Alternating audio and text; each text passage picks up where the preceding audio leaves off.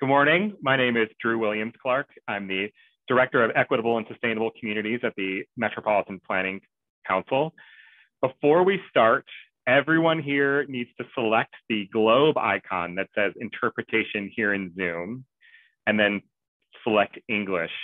We'd like you to do that now so that we can make sure that the interpretation happens for everyone.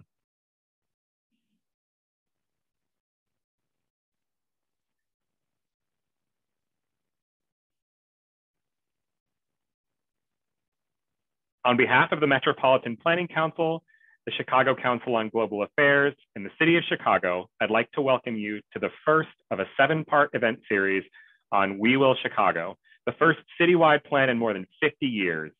Each event in the series will feature a panel presentation of international and local city experts, along with participant polling to provide feedback and input on the plan's draft policies. The events will occur each month from June to November and feature international and local leaders. Today's event features a speaker from Dupnica, Bulgaria. Bulgaria is a country located in southeastern Europe, bordered by Greece, Turkey, Romania, Serbia, Macedonia, and the Black Sea. It has a population of around 6.5 to 7 million people, of which about 9% identify as Turkish and about 5% identify as Romani or Roma.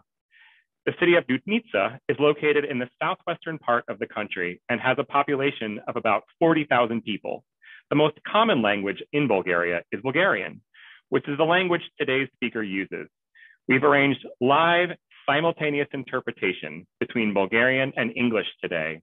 With that said, we do want to note that language is ever-changing, evolving, and context-specific.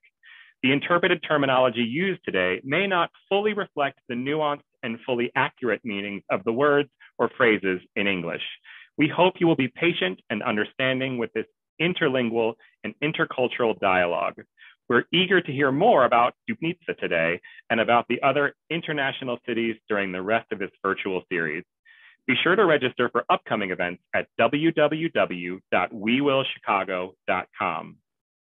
Now, I'd like to introduce Heather Parrish, Executive Director of the Albert Pick Jr. Fund and longtime community development strategist, who will be our panel moderator today. Heather?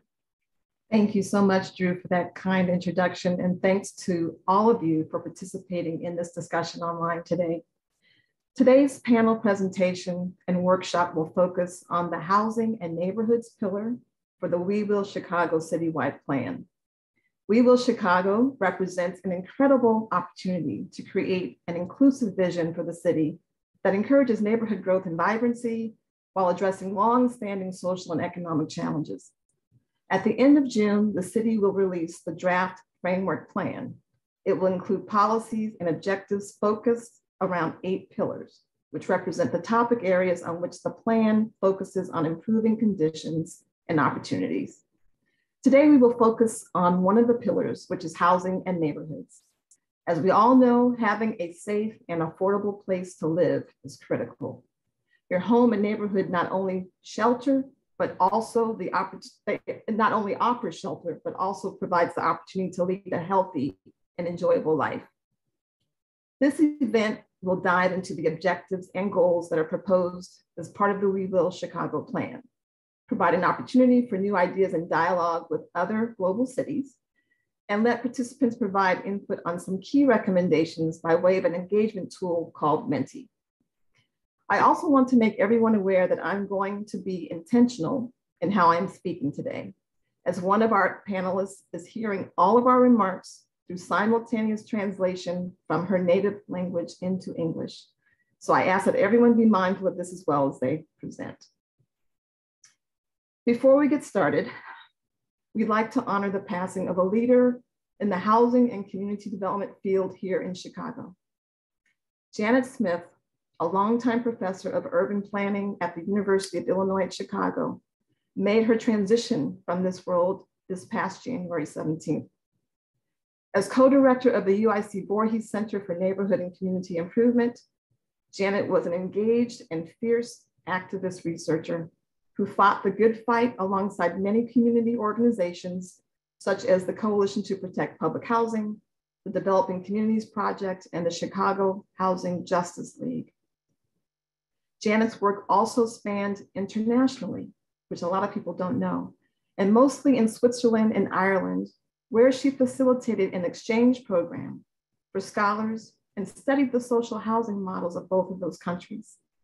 So when I heard that this panel was going to feature Bulgaria's social housing model, I immediately thought that this would have been the perfect panel for Janet to moderate. So I'm going to do my best to stand in her stead and to bring her spirit into the virtual room. She was my dear colleague and friend, and a mentor to Drew and countless others. And so we'd like to just observe a moment of silence right now in honor of her memory.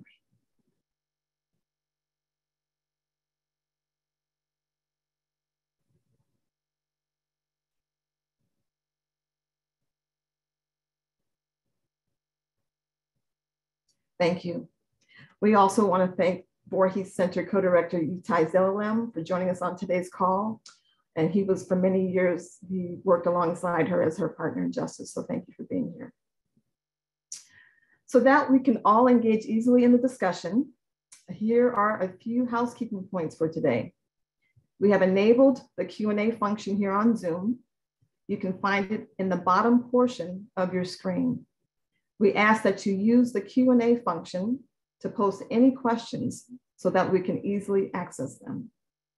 This event also features live closed captioning in English, so please click closed captions here in Zoom to turn the English captions on and off. We'd also like everyone to know that this event is being recorded. We will share a link to the recording and any relevant resources in a follow-up email, so keep an eye out for that. This event also features a workshop with an opportunity to provide feedback on the goals and objectives for the housing and neighborhoods pillar of We Will Chicago. So please try to stay until the end of today's session if you can. We have a pretty tight agenda, so we may not get to all of the questions that are posted in the Q&A. However, after this event, we will send out answers to all questions that we receive as part of the event follow-up. So without further ado, let's meet our esteemed presenters. Our first presenter is Juan Sebastian Arias, who currently works for the Office of Chicago Mayor Lori E. Lightfoot as a Deputy Director of Policy. There, he manages strategic policy and place-based initiatives across housing, neighborhood development, and food security, from equitable, transit-oriented developments to vacant lots to fair housing.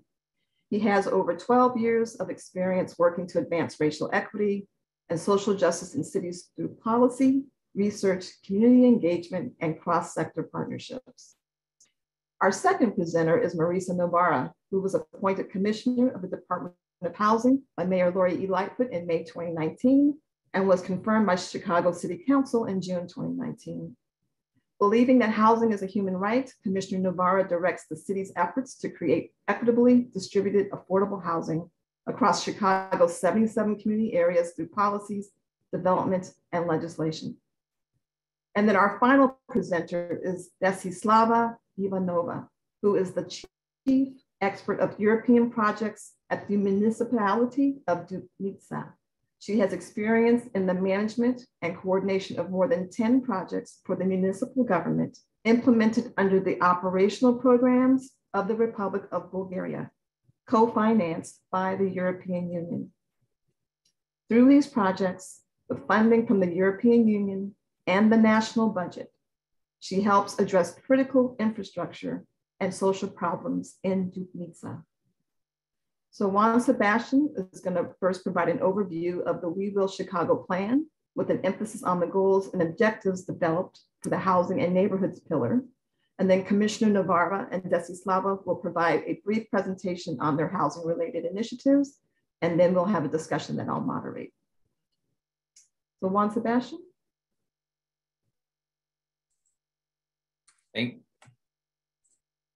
Thank you, Heather, and good morning, I still think it is, to everyone. Again, my name is Juan Sebastian Arias, Deputy Director of Policy here in the Mayor's Office, and I'm excited to get to share a little bit with you all about We Will Chicago and the work that the Housing and Neighborhoods Research Team has been doing. So if we go to the next slide, I think we're all, I'm guessing we're all aware that, again, that We Will Chicago is the city's first citywide planning process since 1966, with the goal of charting a better future and a vision for a more equitable and resilient Chicago. The work has been guided by a set of principles that I'll talk about in just a second. And throughout the process, we have been working from a beginning, starting from a place of acknowledging the history of Chicago, the history of structurally racist policies, of past investment decisions, and then also think about how to position residents to grow and succeed together in the coming decades. So just to share a little bit more about how we have structured, or the framework behind We Will Chicago. To begin, we're founded, or the plan itself is founded on two principles: equity and resiliency. Equity at the City of Chicago, we define as both an outcome and a process that in the end provides people and communities with access to resources and opportunities so they can thrive. Resiliency, we also see as critical and define as the ability of an individual or a group to thrive despite any stresses, any obstacles, or any setbacks that might come up. The next layer of how we structured We Will Chicago is around these 5 themes and 8 pillars. So here on the slide, you see all the pillars, which you can sort of consider the chapters in a book or some major quality of life indicators that we organized the We Will Chicago around. That includes housing and neighborhoods, which is the focus today, but also arts and culture, environment, climate and energy, and others.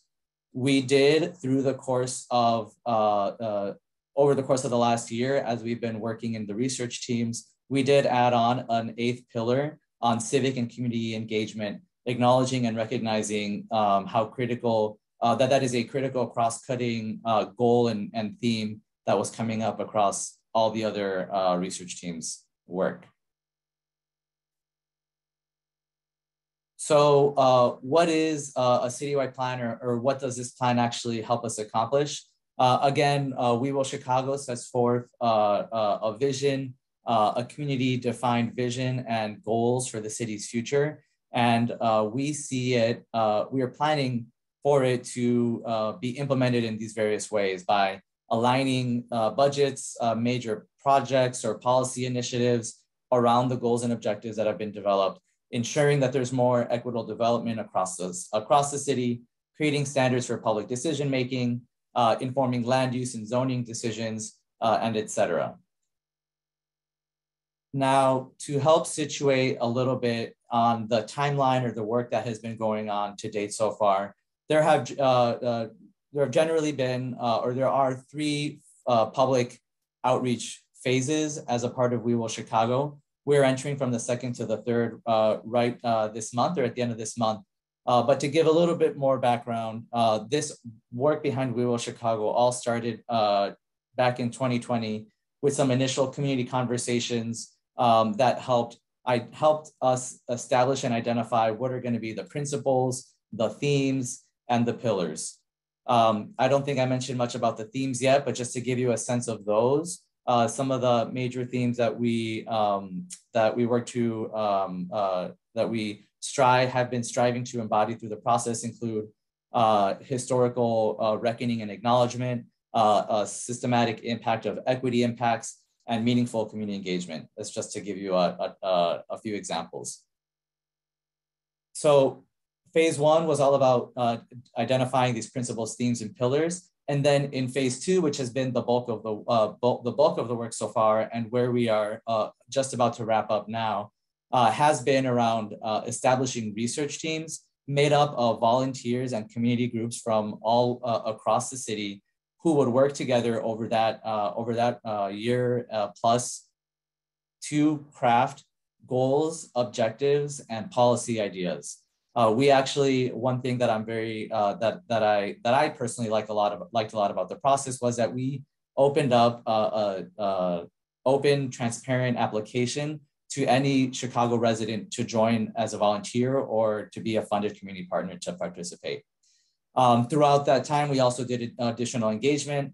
and have been working to incorporate that feedback into the goals and objectives that I'm about to share in just a little bit. What comes next for the rest of the year is that we are going to launch a summer of broader public engagement to get even more public feedback and comments on the draft plan and its goals and objectives. And if we go to the next slide, I believe we have a little bit more details on what this is, where we are right now in the rest of the year. So again, we're getting ready to, at the end of this month, release a framework plan, the draft framework plan. Over the course of the next several months, we will be doing this broader phase or broader summer of engagement. At the very end of the year, we will incorporate all that additional feedback into the plan itself. And then in January 2023, we are taking the framework plan to Chicago Plan Commission for formal approval and adoption. Also, right now we are starting to plan for how implementation of all of these goals and objectives and policies will look like and what it will take. Last, I think I already mentioned the summer of engagement, but we just want to plug it, do an extra plug for it. You can find the summer activity or schedule of activities up at wewillchicago.com/calendar. We're going to be out, or there are going to be city representatives out at public events, at pop-up neighborhood events, at street festivals, conducting surveys and getting additional feedback on the framework plan itself. If you have any additional event opportunity ideas that you would like to see We Will Chicago present at, please do send those ideas to us. You can email us at wewill@cityofchicago.org.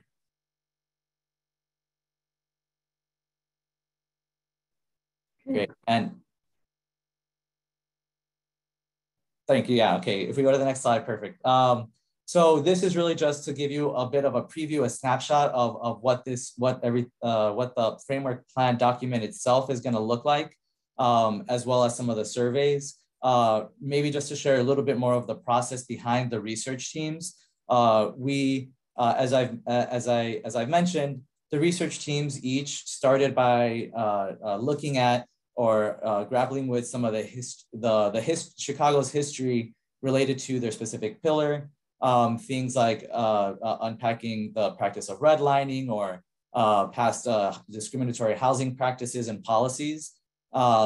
Also looked at data, which are included in the public document itself, and then incorporated feedback into the development of goals and objectives, including thinking or applying some equity tool analysis questions throughout that process as well. So I think that's it for the general background, and I will just do a very high level recap of the goals and objectives that the Housing and Neighborhoods research team that I also got to had the pleasure of participating in developed. I believe the first goal and the third goal are going to be more of the focus for some of the rest of the discussion and presentations. But just to talk them through relatively quickly, the first goal is to preserve and increase affordable, quality, and accessible housing choices for all. And you can see some of the more specific objectives that are underlying this, such as expanding housing assistance for historically marginalized residents, or developing a wide range of housing units affordable to residents at all incomes in all 77 community areas of the city of Chicago. The second goal that the research team developed is to prevent Chicagoans from being involuntarily displaced. And you can see we also identified some historically marginalized communities to pay particular attention to in preventing displacement. Some of the objectives here, just to call out one, is to, for example, increase protections for residents and institutions in neighborhoods with rising rents and property values. Now, the third goal that the research team developed is to attract and retain residents and increase density to strengthen neighborhood vibrancy. And that's especially on the south and the west sides of Chicago. Some objectives under this one include focusing future growth and density in and around transit hubs, key commercial corridors, and anchor institutions, and also to enhance public spaces, schools, parks, et cetera, in underserved or historically disinvested communities. And then last, the fourth goal that the research team developed is to invest in Black, Latino, Native American, Asian, and immigrant community areas to create safe, healthy, and livable neighborhoods that provide basic needs and provide amenities, services, and jobs. And a few of the objectives here are around increasing access to healthy food and healthcare in some of these target community areas, and also to create a welcoming environment to foster a stronger sense of belonging in all 77 communities.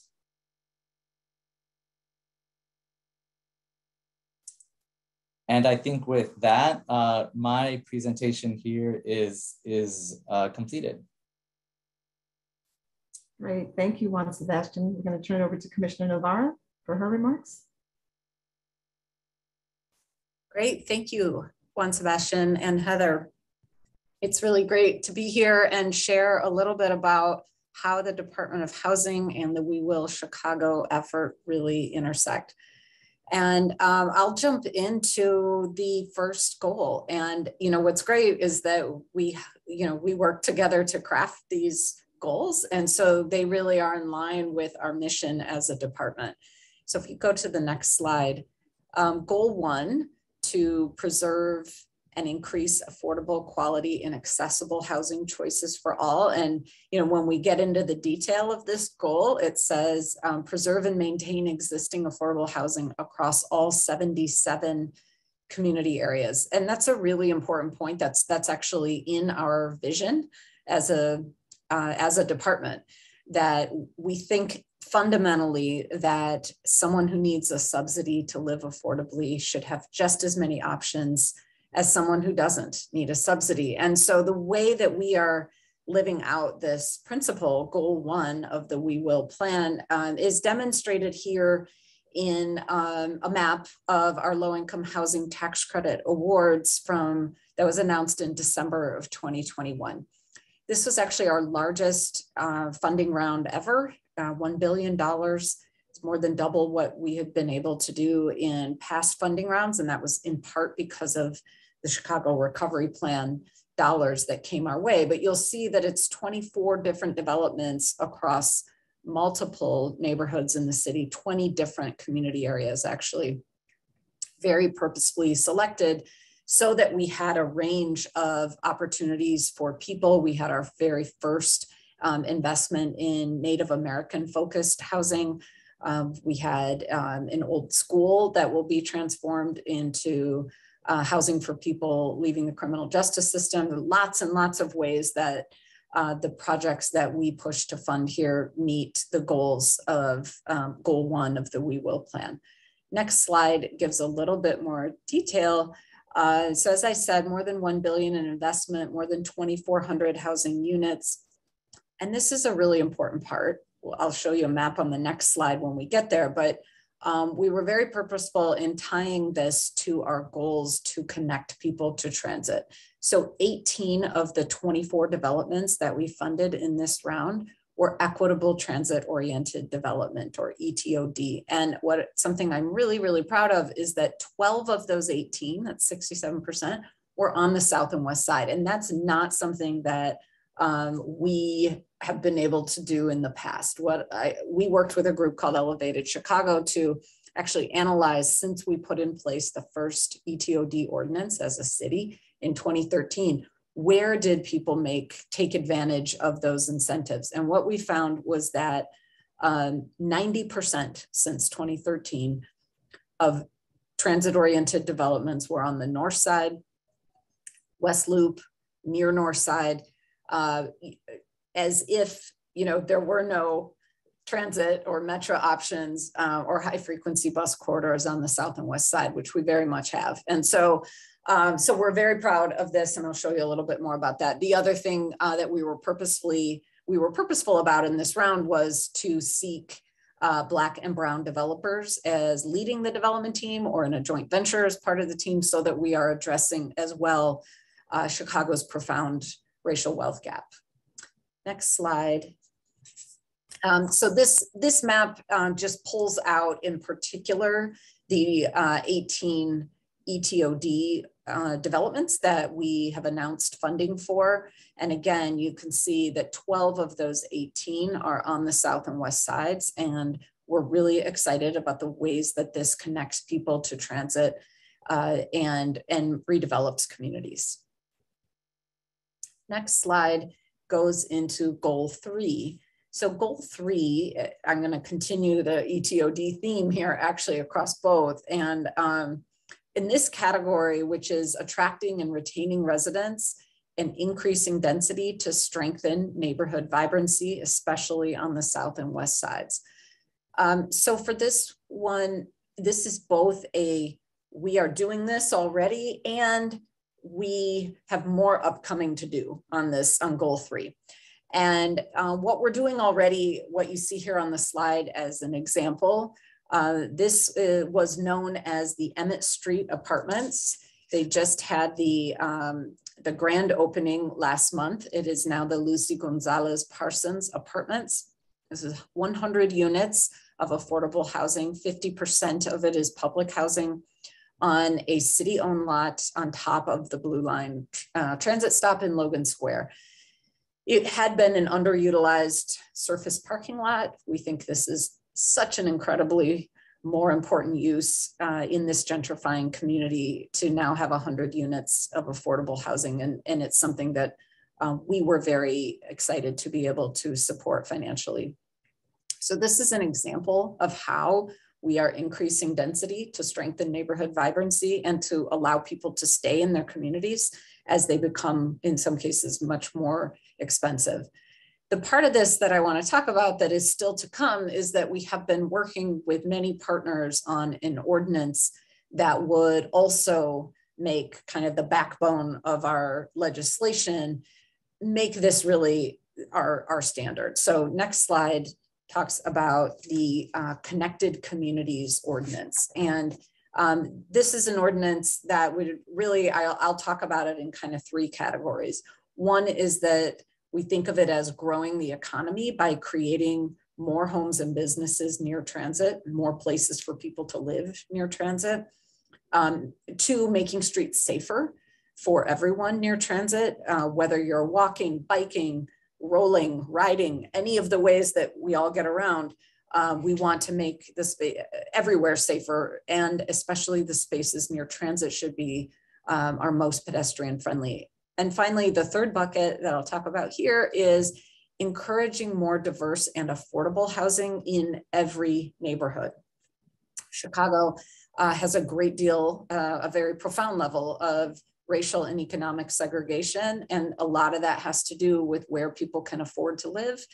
We want to tear down as many barriers to that as possible, and we have some plans to do that in this ordinance. So what this really does is it encourages investment in low-income communities, it encourages affordability in high-income communities, and it makes safer streets everywhere.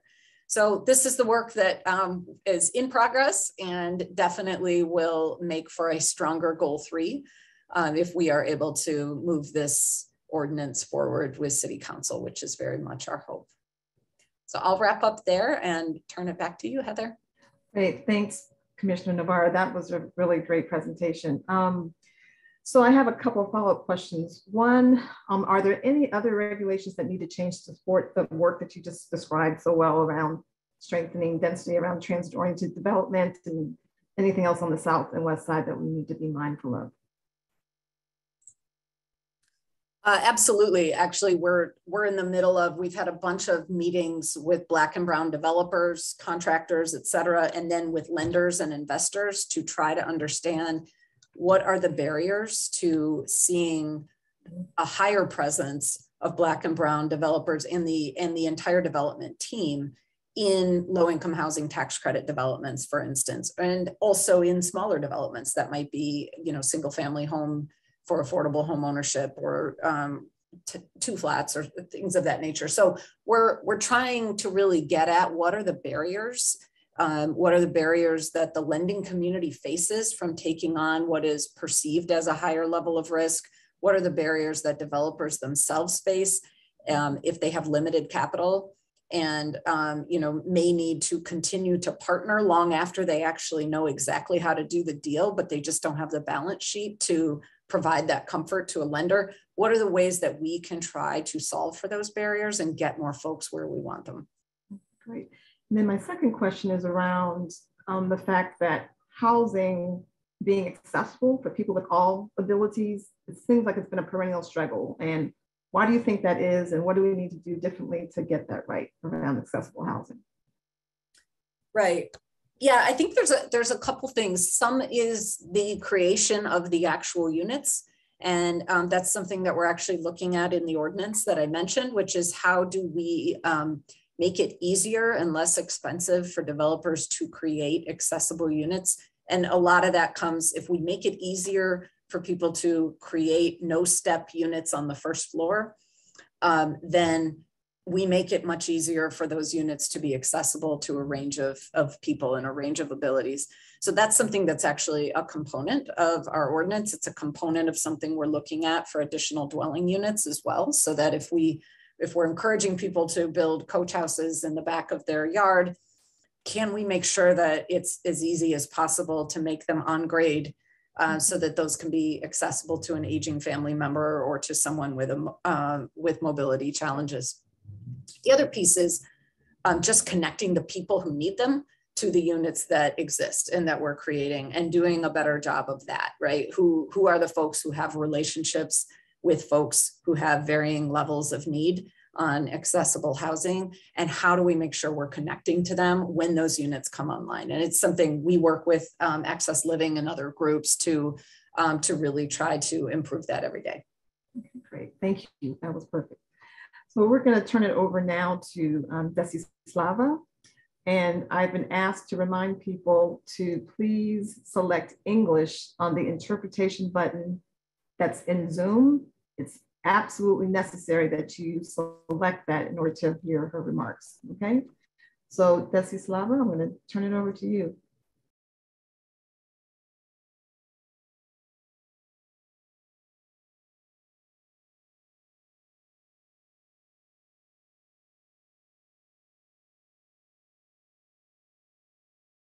I like very much, and I have heard a lot.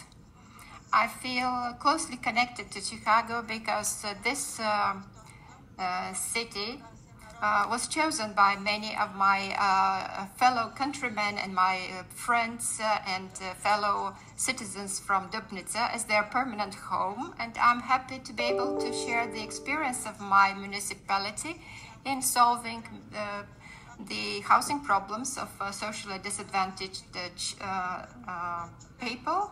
And from what I could understand, Chicago is facing similar problems, although at a much larger scale compared to our town, in providing affordable housing to socially disadvantaged people and marginalized communities. So it is a pleasure to share with you that our municipality managed to achieve great results in this respect, thanks to a project which we implemented in between 2012 and 2015, and I had the honor of being a coordinator in the management team of this project. It was financed by 85% grant from the European Union and 15% also gratuitous help from the state budget. This was a pilot scheme which was initiated by the European Commission, which gave the main directions for developing this scheme. The idea was to create a few pilot models for providing housing to socially disadvantaged citizens. Our municipality won the right to participate in this project thanks to the model which we developed. And what is peculiar about this model is that it had an integrated project. Construction of housing was coordinated, combined with some measures which was the reason why we were awarded this grant and we had the chance to implement this project. We offered a packet of social measures which helped us identify the most motivated representatives of the target group, who would afterwards become good owners of these houses, not just to provide houses to a certain number of people, but we needed people to be motivated to take good care of those houses and apartments and to work towards their social integration. And in the implementation of each of the projects, under this project, we used an integrated approach. We combined construction with a package of social measures. We relied heavily on some of our partners that were NGOs, and these were the local NGO which works which targets a Roma community, which is called Amala French. And through our project, we created 150 flats, apartments with an average area of 66 square meters, and the total of the whole investment is about $5 million. And from this amount, we used about 3.7 million for the construction, and we also had additional investments in infrastructure, which is $830,000, and we also used money for the parallel social measures. The project was a great challenge to our municipalities because it was a very large-scale construction on municipal land, which used to be a military unit in the past, with completely destroyed underground and above-ground infrastructure. And we managed to build a very beautiful neighborhood. We built 11 2- and 3-story residential buildings, two family houses and 2 single-family houses. And these provided a total of 150 homes, which were fully equipped and furnished with the basic furniture and appliances needed for a household. Through other donor programs of the European Union and the Bulgarian state, we managed to build the accompanying infrastructure for the underground communication, for plumbing, for electricity. We also built new streets completely, and we landscaped the quarters, and we even created a new bus line so that these people can easily move to the center of the town. In parallel with the construction of the housing, we started implementing the social measures package, and we tried to use the individual approach here as well. All people from the target group were subjected to a social analysis, and they had social assessment, and the investment was directed mainly towards the improvement of their situation and the social integration of people who have lived on the margin of social exclusion from society. These are homeless people who lived in very poor living conditions, parents with sick children, underground parents, large families, and others. The emphasis here in this target group was belonging to the Roma ethnos, but we also try to seek social equity. So the most important thing was the social position of the people who made use of the homes that we provided. Our team used a special mechanism to select the users so that we can be socially equitable, and all people who are offered these services should be placed in equal conditions.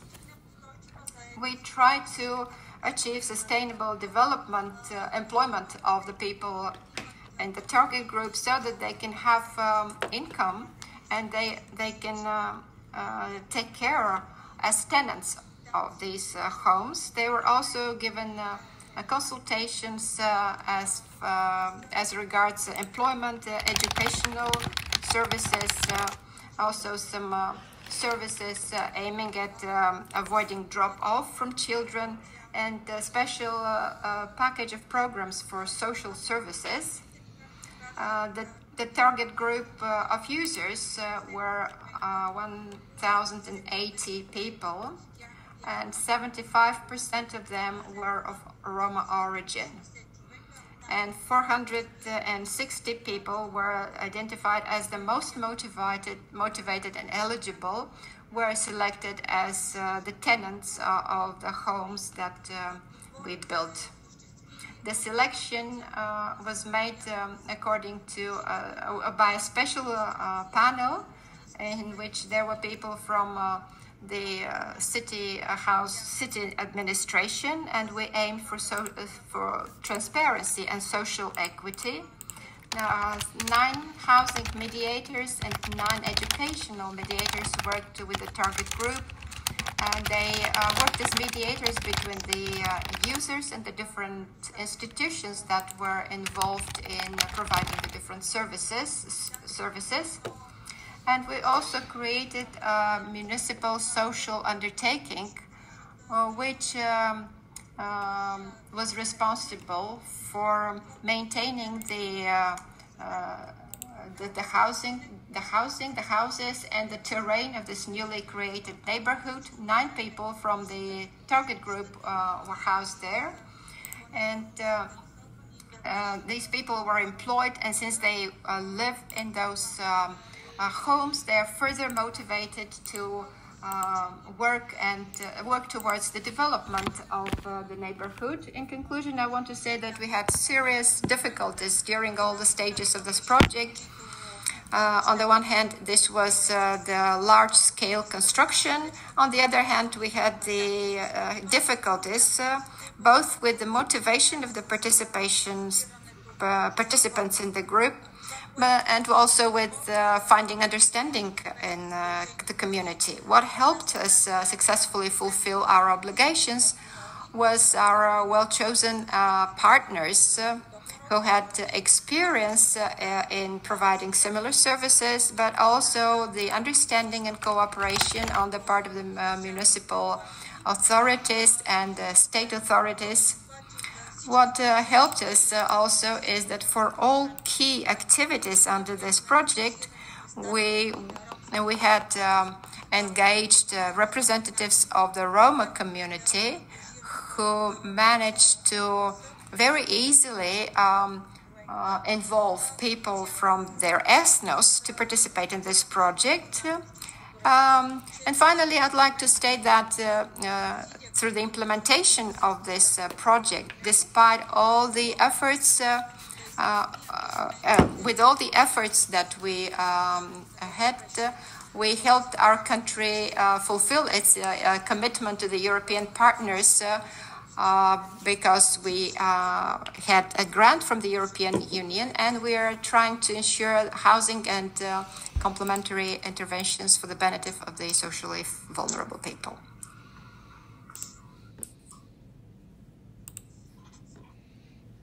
Desislava, thank you so much for your remarks and helping us learn more about the social housing model that's happening where you live. Couple of follow-up questions for you. One is that it's my understanding that the community center provides access to mediators and lawyers for marginalized groups, and particularly in cases where they confront violence or other harms arising from social exclusion. I'm imagining what it would be like if the Chicago Housing Authority here provided free legal aid to Black and Brown residents facing employment discrimination, for example. Have you found that to be an effective strategy in reining in discrimination and other harms that have been done.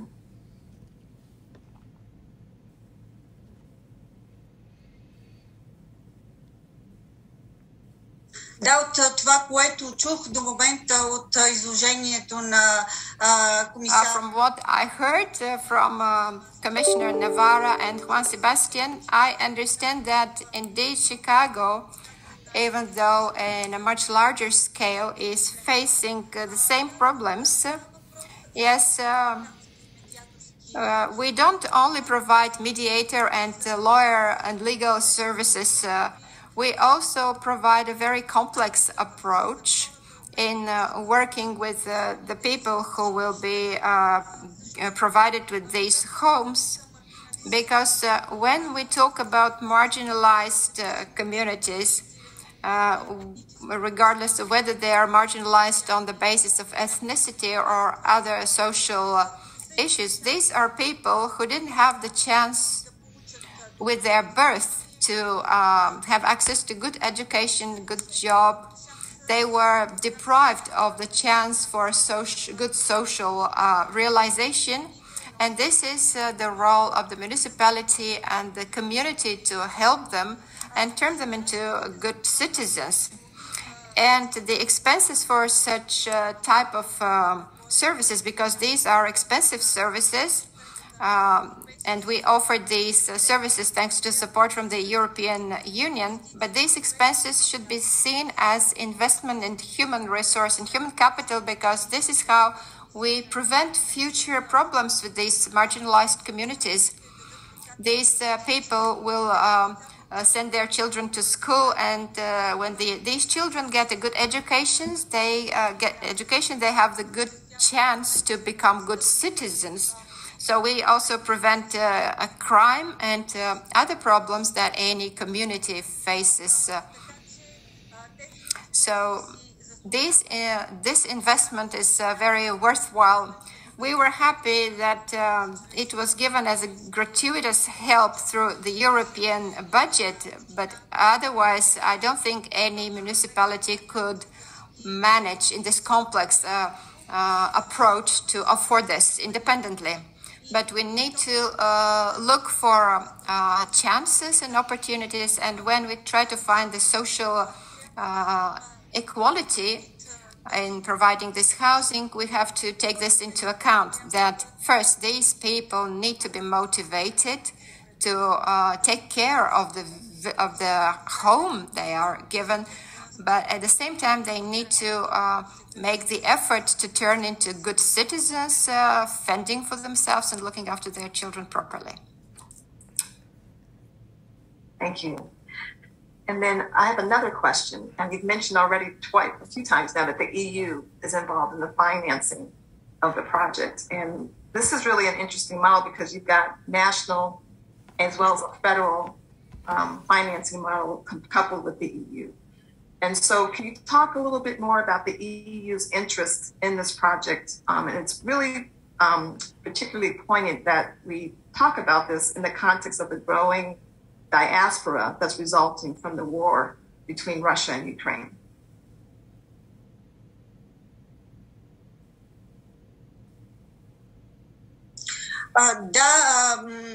Тази схема на финансиране първо беше... Yes, this financing scheme was first initiated by the European Commission, and the main guidelines which were later used to develop the projects were given by the European Union and the European Commission, because in Europe and in particular in Bulgaria, the marginalized communities, mostly from Roman ethnic origin, are a big problem.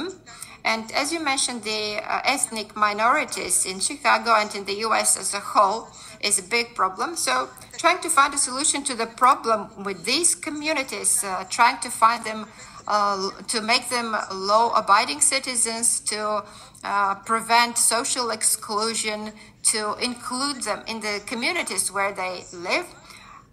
This scheme was proposed so that we can achieve those things. And it was a pilot scheme for the whole of the European Union, and our municipality along with Vidin and Devnya, two other cities, we managed to have such projects.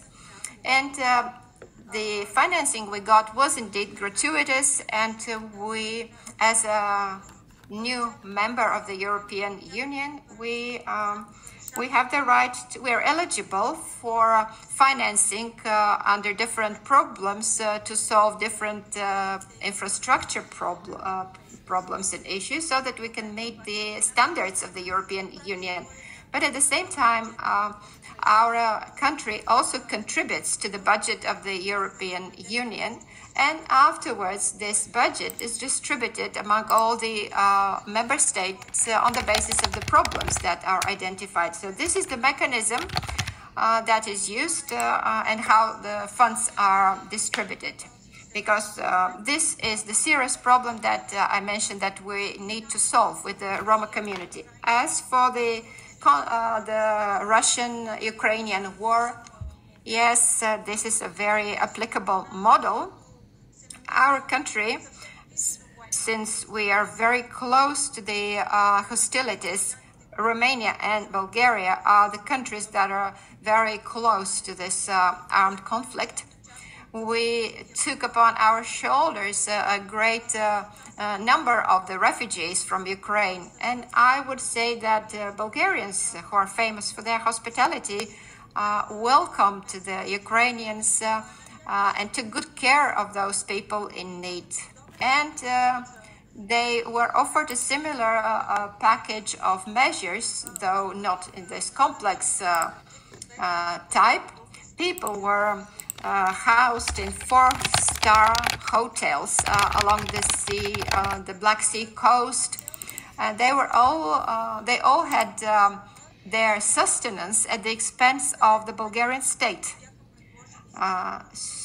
So we offered them health services. We tried to find opportunities to include the children in kindergartens and schools. The people who wanted to be employed, they were offered employment opportunities through labor agents. So yes, indeed, in this case, we applied a similar model, which was adapted to the situation. And in the context of the ongoing hostilities, we need to think about the integration of these people into our communities, so that their work, social work with them continues, because we need to start thinking about the education of the children and the employment of these people. Until now, Bulgaria is taking all their sustenance, but at one point this will be too much for our budget. So these people will have to be able at one point to start working and providing for themselves. Thank you. Thank you for your response. And I think Commissioner Noir is going to join. We're going to have a few other questions that we want to pose to both of you and get some dialogue going. So the first is around just talking about the importance of having a strategy or a plan in place that can help you push on objectives. You know, why is it important to have a strategy or a plan, particularly when we're thinking about objectives that are rooted in racial equity or ensuring access to housing? I can start if you'd like. I think my response encompasses both a plan like We Will Chicago, a citywide comprehensive plan, and encompasses, even at the level of, as a department of the city of Chicago, what are our principles, what are our what's our vision, because there are so many decisions to be made, and if you don't have any fundamental principles to go back to, it's easy to sort of say, well, sure, sounds okay, or well, why not, without actually taking a moment to examine some of the things you very thoughtfully and rightfully put in place to say, well, let me ask this set of questions and see, does it actually fit in our goals? And if not, then I need to ask a whole other set of questions. Is this worthy of making an exception? Do I need to make the hard decision to say no, or that it needs to shift, and so on, right? And I think the reason that so often doesn't happen is that it's much harder to look at decisions in that way. And so having a framework and a set of principles gives people certainty about what to expect about you as a city and as a government, and means that the options that are brought to you are more likely to be aligned with the goals you've set forward. So in the case of, in my department, we did a racial equity impact assessment to determine how we were doing with one of our major funding tools, the low-income housing tax credit. And in order to figure out what we should do going forward, we had to actually examine what we have done to this point and pull apart the data by race and all kinds of other factors. And then in order to put it back together and say, what are the tweaks we need to make to go forward and better meet our goals? But if you're not willing, if you don't have goals and a structure, then it's very hard to know what to do with what you even find in a process like that. So I think it's about really establishing your North Stars, whether it's as a city, as a department, as a nonprofit organization, right? Whatever the seat you sit in, what are the things that are driving you forward? What are the things you say yes to, say no to? What are the things you fight to shift? And that really helps to guide, all those difficult decisions. And then we as residents can hopefully help to hold you accountable. Yes. With some of those things collectively too. So I like that response. Yeah, thank you. Desislava, do you have anything to add around why it's important to have a strategy or a plan in place to help meet your objectives?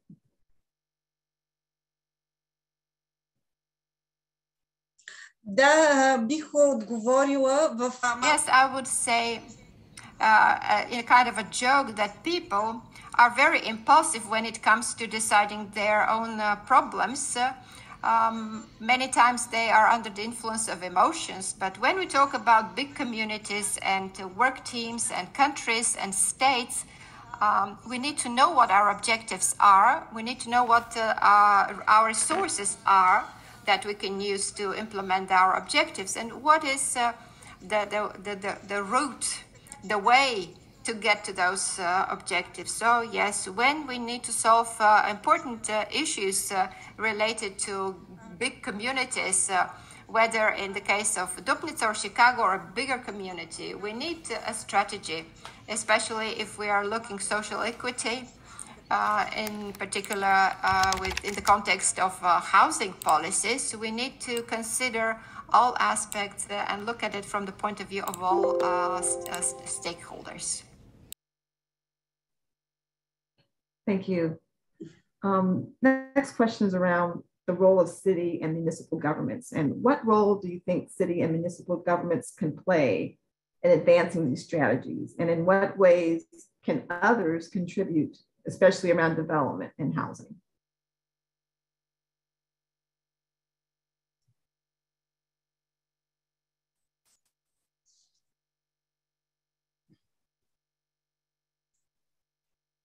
Went first last time, so I'm waiting to see if Desislava wants to go.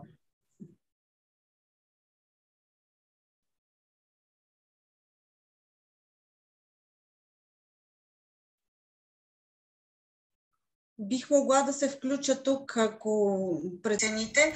Мисля, че I think the role of the municipalities is of key importance, because when problems are solved, there is social tension in the process, and the role of the municipalities is very important, because they know what the mood of the people is.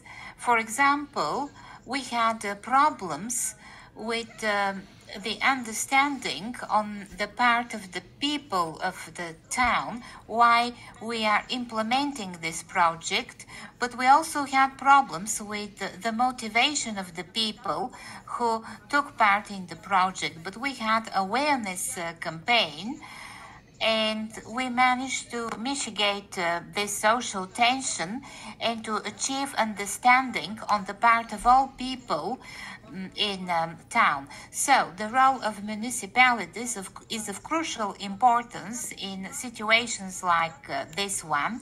And I would also like to add that when there is work with marginalized communities, it is a good idea to work with the formal and non-formal leaders of these communities, because in the Roma ethnic group, people do not trust external influence and the authorities. So if the non-formal leaders explain to them why something is done and why this thing is good for them, this was always a successful model with us. Great, thank you. That was really helpful. Commissioner Navarro, how would you respond to that? Yeah, I think the unique power that government has is sort of two things. One is that you can really set policy by being clear about what you will and won't fund when it comes to affordable housing. What you're looking for, in the example I gave in my slides was our last funding round. We were very clear that we wanted to see proposals that were across a range of market types: high income neighborhoods, neighborhoods that are experiencing gentrification, neighborhoods that have a long history of racist disinvestment. And we wanted to invest in affordable housing in all of those spaces. And that's the proposals that we got. And I think you have a real unique power in that when you have the ability to set the policies based on what you're saying. Here's what I'm willing to invest in. And it's incumbent upon us in government to use that to set those things in motion. And then the other one, of course, is laws as well. So, being able to change some of the city ordinances that we've had has been one of the most gratifying parts of this role. So to be able to say, wow, that really needs to change. People need, for instance, more than 30 days notice if a landlord is not going to renew their lease. That's just not a recipe to land well on your feet if you're only getting a month's notice, right? So we were able to change that. I mean, that's a really incredible and important role to have that direct of an impact on people's lives. Excellent. Yeah, that's a great example. So final question is there something that you heard the other of you say today that you would think you may want to try in your work? So was there something that one of you mentioned that you think could be important to explore in the community that you're working in? Slava, hopefully you understand the question. Did you hear something that Commissioner Navarro said that might inspire you to try to explore something new in the community where you're working?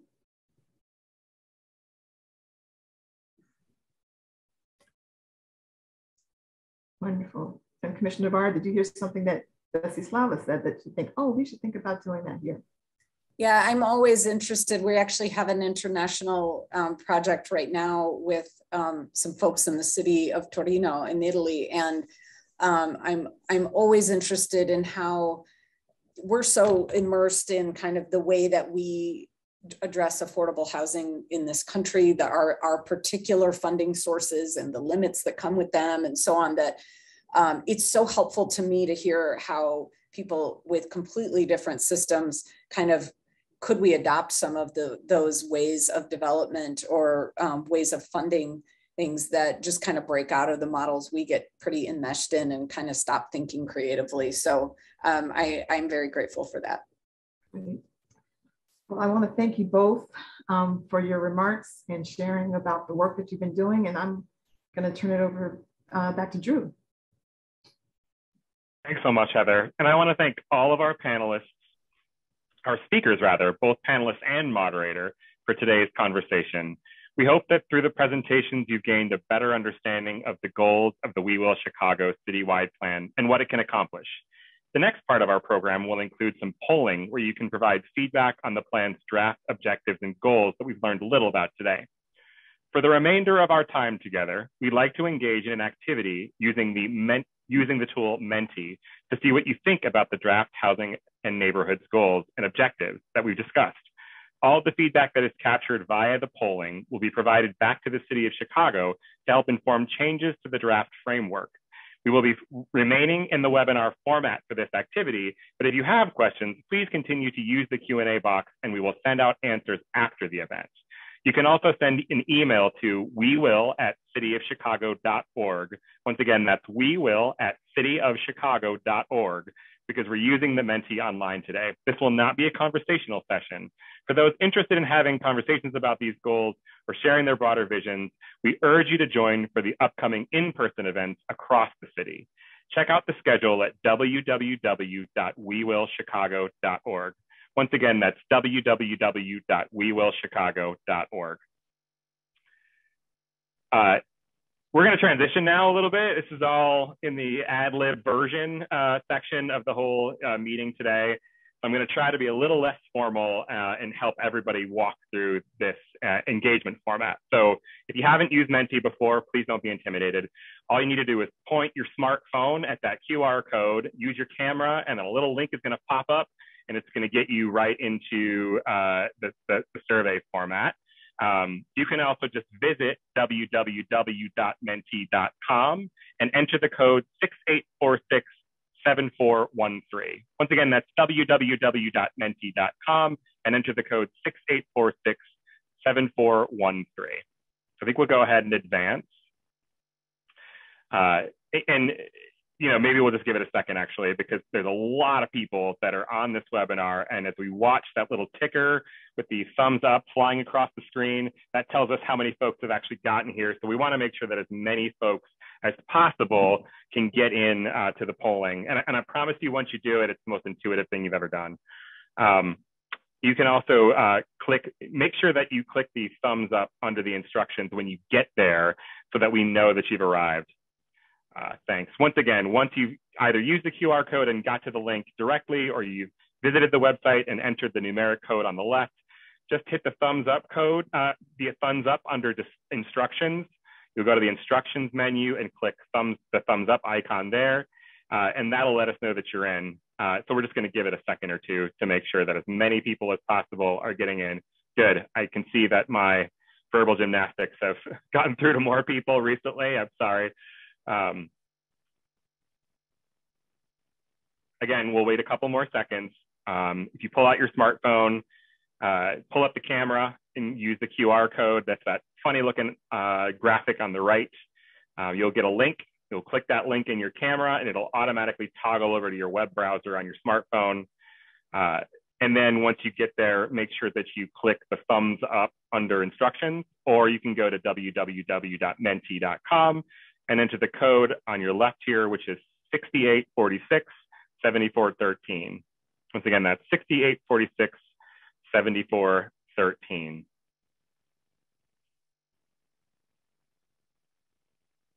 Okay.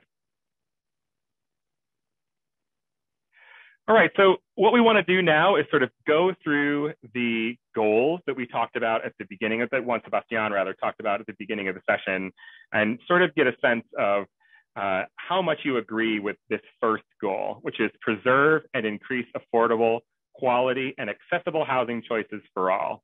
And you can use your Menti polling function again in your web browser that hopefully many of you are in now. And you can select anywhere between strongly disagree, which would be a number 1, to strongly agree, which would be a number 5. Anywhere along that spectrum would be lovely.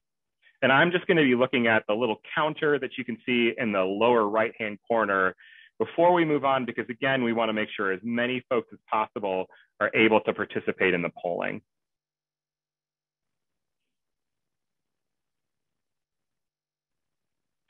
So far, it looks like this particular goal is resonating with folks, so that's great to hear.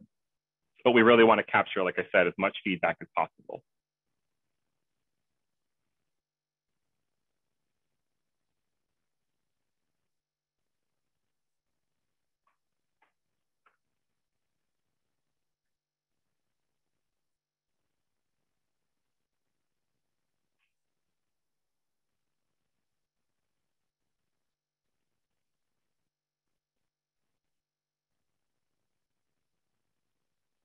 Okay. So I'm going to be looking for folks to get sort of somewhere in the upper 60s or the mid 60s. I think we had about 70 plus folks that were on board, and we know that people have lots of constraints on their time. So we certainly understand, but we really do want to encourage you to participate in this polling opportunity right now. So since we're about stable at 66, I'm going to go ahead and ask that we advance to the next question. All right, so under goal 1, there are a series of objectives. And so what you want to do, again, is to see how strongly you agree or disagree with any of these objectives. So I'll go ahead and read them aloud, and you should be seeing a fairly similar screen on your smartphone or on your computer in your web browser as you're going through this. Wow, great, those are jumping along. So again, the first objective is preserve and maintain existing affordable housing across all, I should say 77 community areas, it's fine. I'm sure that we can all figure that out on our own. The second objective is develop a wide range of housing units affordable for residents at all incomes in all 77 community areas. The third is expand housing assistance for marginalized residents, especially very low income residents and people with disabilities. And the fourth is ensure housing is accessible for people with disabilities or can be adapted to meet their needs. You should be able to enter a number somewhere between 1 and 5 for each of those objectives, strongly disagree being 1 and strongly agree being 5. And everything in the middle is a gradation between the two. We know that some of these things can be nuanced and that your ideas can be very different for each one of them, and that's great. I'm seeing again that fairly universally, people seem to resonate with these 4 objectives. And we're climbing slowly to the number of participants that we're sort of looking to see. So again, we understand that everybody's busy, but we do want to make sure that everyone has an opportunity to participate.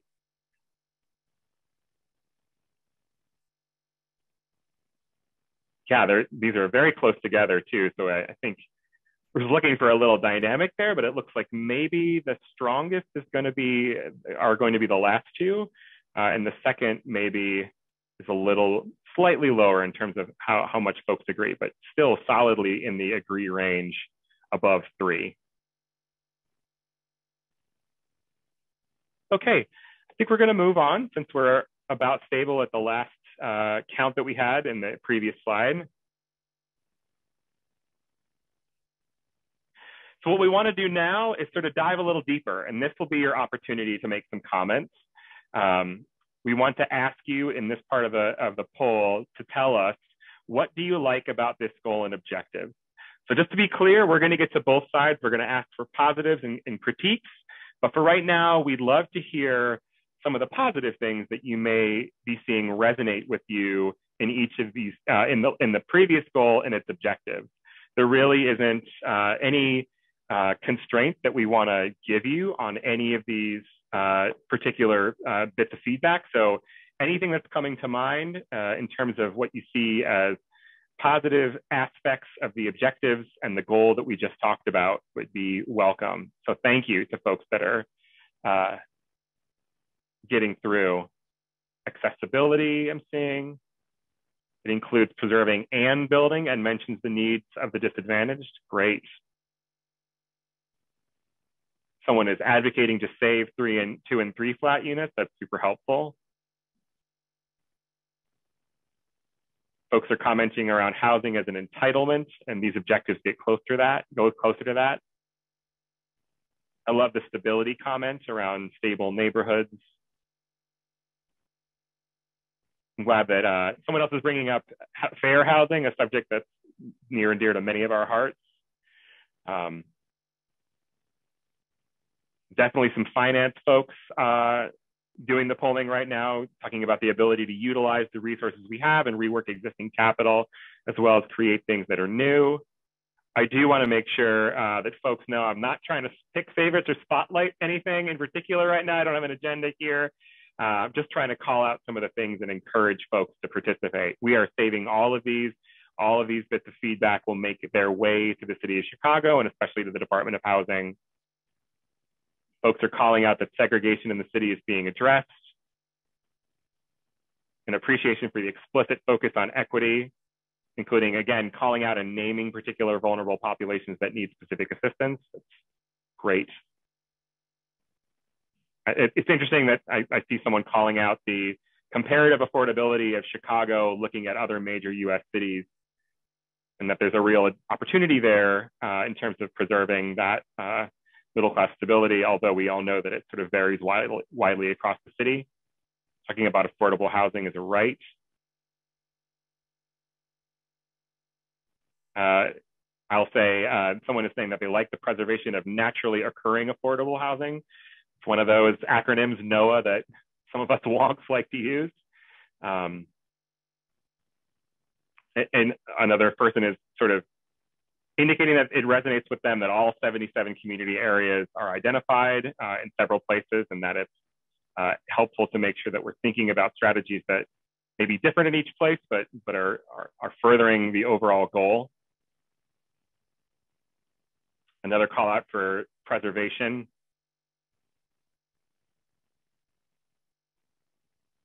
These are all great. I do want to keep these comments coming. They're super helpful. Accessible, affordable, and attractive housing without displacement. Focus on people who are disadvantaged and people with disabilities. I love the question, who gets to afford the city of Chicago? That's great, and who gets to decide? And the notion of having strategies for all communities is positive, but someone is saying they think they're clueless about what are the costs, what are cost-efficient, market-effective strategies in different kinds of communities. And maybe with that, give it a couple more seconds, and perhaps it's a good idea to transition to the next slide with that one. People are talking about mixed income living, ADA accessibility. All right, so we're gonna go ahead and transition to asking you to think a little bit about goal 3. Oh, sorry, we're not there yet. Now we're gonna ask everyone to go ahead and give any critiques that you may have. What's missing about this goal and its objectives? What would you change? What's missing? Are there things that you would change? Again, this is a fill in the blank. You can type whatever you think is appropriate. I'll call out a few as we move through this phase of the polling for sure.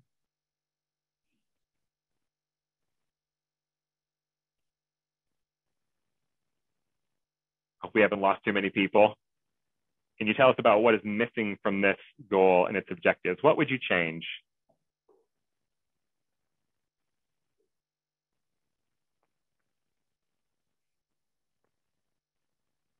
Wow, nothing. There's a point here on measurable outcomes. I think that that's something that we're going to be talking more as the plan rolls out about and in maybe subsequent conversations, but I think that's a really helpful point. Focus on veterans, it's insightful. Timelines, I'm assuming that maybe means for realizations of some of the objectives, that's helpful. Thinking about how to incorporate non-formal leaders into the creation of an accountability to goals, that's helpful. The shared responsibility. Someone talking about how naturally affordable housing may not be high quality. That's helpful to understand. I think that's a great nuance. Long-term affordability, rent control, property taxes, some of these other devices that we haven't really touched on today, sort of thinking about how to make sure that we address those or find ways to incorporate them.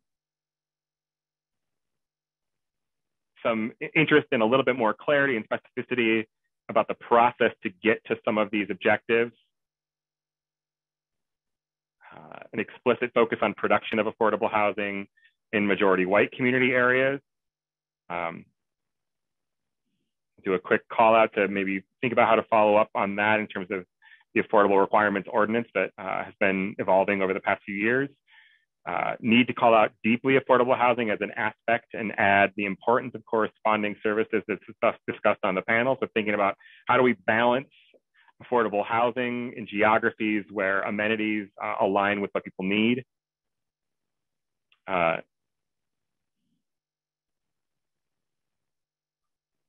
Need to think about we need to think through how to navigate the tension between preserving existing naturally affordable housing, naturally occurring affordable housing, and increasing density and diversity of housing options and impact of teardowns on affordability.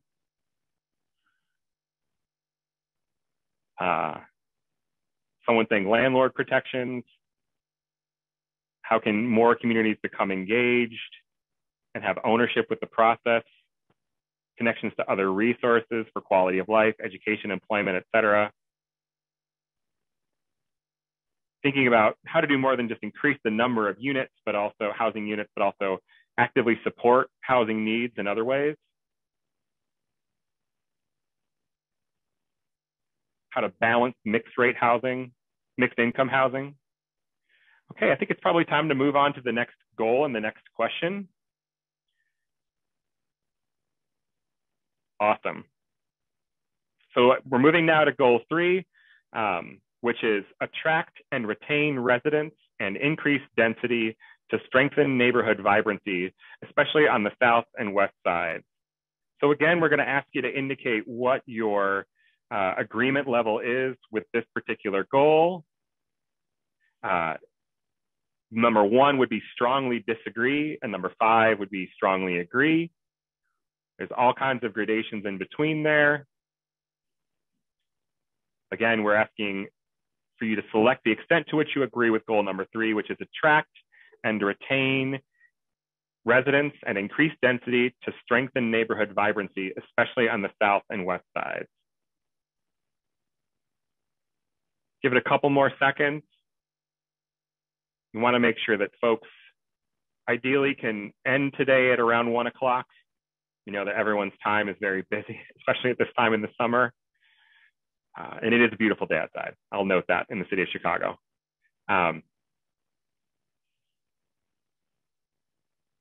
Great. Maybe wait for a couple of more. Again, it seems like we're in the agree zone for sure. At around 4.3, which is somewhere between 4 and 5, which is the highest level of agreement that we could get. All right, it looks like we're stable, so I'm going to go ahead and ask to move on to the next question. Again, so these are objectives that would be contributing to the fulfillment of goal number 3. So we're going to ask you to indicate on a scale of 1 to 5, with 1 being strongly disagree and 5 being strongly agree, how you feel about each of these objectives. And you should be seeing an interface somewhat similar to this on your phone. Great. We're seeing some indications, all 5. We'd love to see that. The first is update the city's rules and regulations to support increased equitable development. The second is focus future growth and density in and around transit hubs, key commercial corridors and/or anchors. Third is prioritize development of vacant land and buildings. The fourth is strengthen and anchor neighborhood-based developers, especially those that are small, medium-sized, and led by Black, Latino, Native, Asian, and immigrant people. Enhance public spaces, schools, parks, services, and public infrastructure in underserved communities. So there are 5 objectives under this goal. It looks like, again, we're in that 4 range, which is great, with possibly the 5th objective being the strongest in agreement so far, which is enhance public spaces, schools, parks, services, and public infrastructure in underserved communities.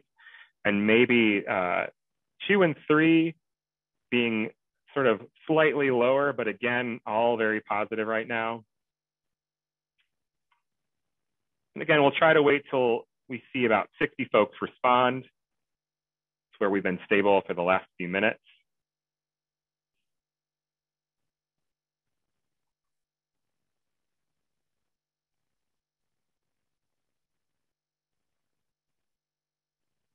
Great, seems like we're might have a couple more people. Again, we want to encourage as many folks as possible to participate in this. This is one way that we're looking at how to evaluate the draft framework of the We Will Chicago plan before any revisions are made. I think just in the interest of time, we'll go to the next slide. And this time, again, we're going to be asking you to weigh in about what you like about this goal and its objectives. Again, the goal is attract and retain residents and increase density to strengthen neighborhood vibrancy, especially on the south and west sides. So think about what you might like about that objective, what about that goal and the objectives that we just talked about. And this is just a fill in the blank. You know, we definitely want to see as many comments as possible. I do want to keep us moving along, so I probably won't read as many as I have been in the past two. My apologies. Just want to make sure that everybody gets in their comments regardless. It includes infrastructure beyond just building affordable units. That's great.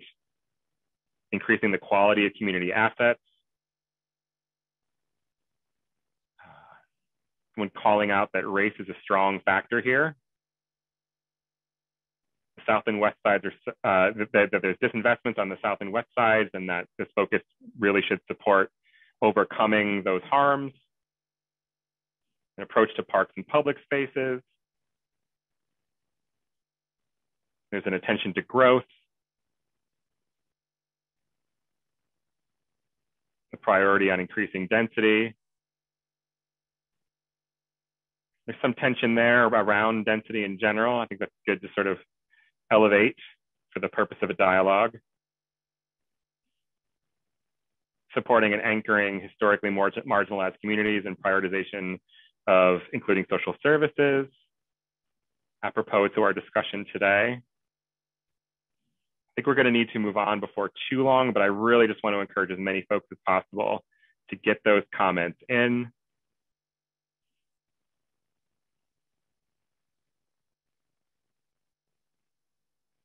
Some more shout outs for density, more shout outs for focusing on the south and west sides. A call out to public space as being very important to these strategies. A focus on reinvestment and livability.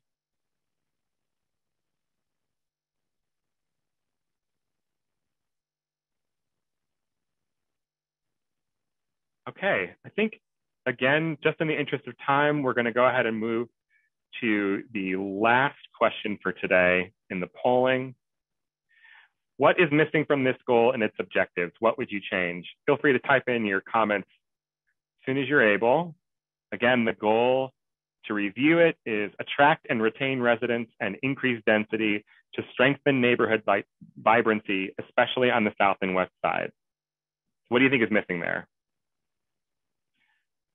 There needs to be some explicitness about calling out displacement and avoiding gentrification.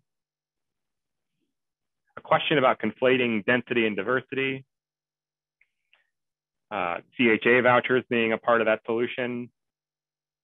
Some specifics.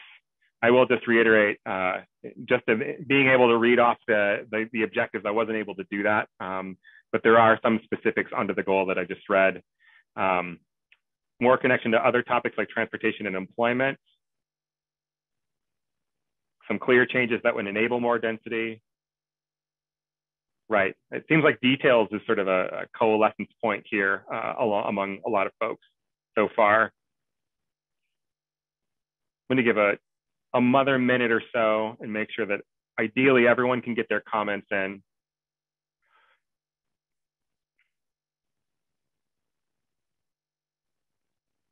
What other city resources will be needed? In the chat, I'll note that we are asking folks to fill out a survey to let us know what you thought of the event. And I'll say a few words about that too, but also just want to make sure that people are entering their last bits of feedback on what's missing around this goal and its objectives. What would you change? A focus on services I'm seeing. Focus on climate resilience, that's helpful. There is another pillar in the plan where those strategies will be, but, and I would encourage you to go RSVP for that event and be a part of that.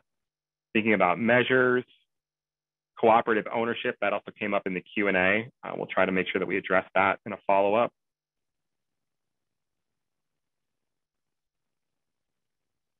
July 28th is actually the environment, energy, and climate pillar event. So please hit up wewillchicago.org and make sure that you're RSVPing for that event. We want to make sure that we get as many folks as possible into that as well. Okay. Again, just in the interest of time, I'm going to go ahead and transition to closing. I think we're going to keep scrolling through some of these, so if you'd like to read them as they pop up, you certainly can. But in the interest of time and respecting everyone's time, I want to thank everyone for coming today and sharing your feedback. We hope you enjoyed the presentation. We'd also like to hear from you about today's event, so please fill out the survey. Again, the link is in the chat to let us know how we can improve these events in the future and any additional input you may want to provide on We Will Chicago. We just want to say thanks again to everyone. Thanks again to our team of interpreters, thanks to our moderator, thanks to our panelists, thanks to our City of Chicago staff. We're very, very grateful for everyone's time and participation today.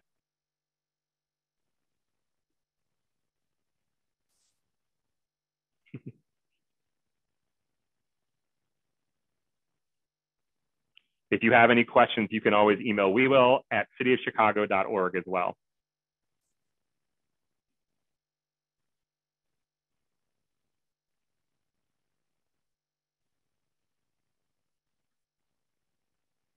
Heather's saying in English, thank you, Desislava, for joining us. Absolutely. I can't tell if we're still live, but and I can't tell if the interpreter. Благодаря за честа да бъда част от това събитие.